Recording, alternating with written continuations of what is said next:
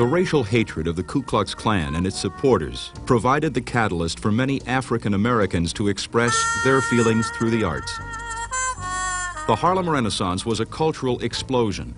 It coincided with the massive northern migration of African Americans looking for new industrial jobs. In 1925, writer Alan Locke coined the ideological term, the New Negro Movement. His belief was that racial advancement through aesthetic exploits would eventually lead to political and economic action.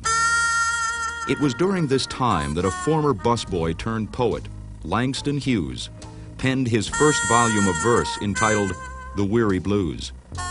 His self-realizations captured the feelings and moods of many African Americans.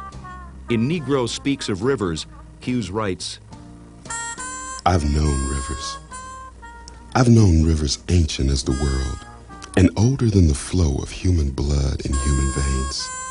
My soul has grown deep like the rivers. I've bathed in the Euphrates when dawns were young. I built my hut near the Congo and it lulled me to sleep.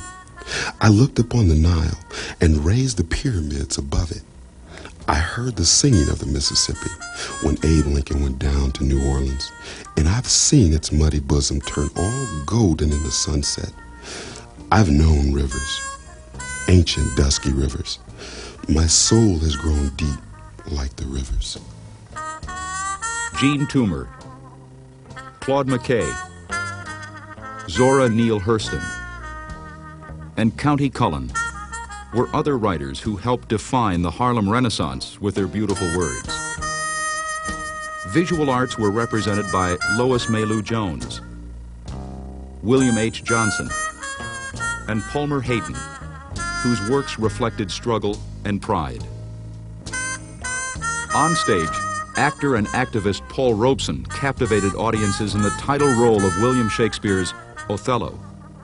Starlet Josephine Baker sang and danced into the hearts of America in Shuffle Along, one of the first plays written, produced, and directed by African Americans.